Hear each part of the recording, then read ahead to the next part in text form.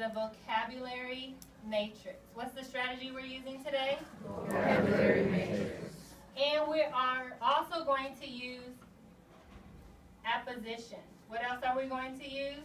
Apposition. So repeat after me. We will use accurately, grade appropriate, general academic, and domain specific words, and phrases when writing or speaking by choosing flexibly from a range of strategies. The strategy today that we're using two strategies. How many strategies are we using? Two. The two strategies are apposition and vocabulary matrix.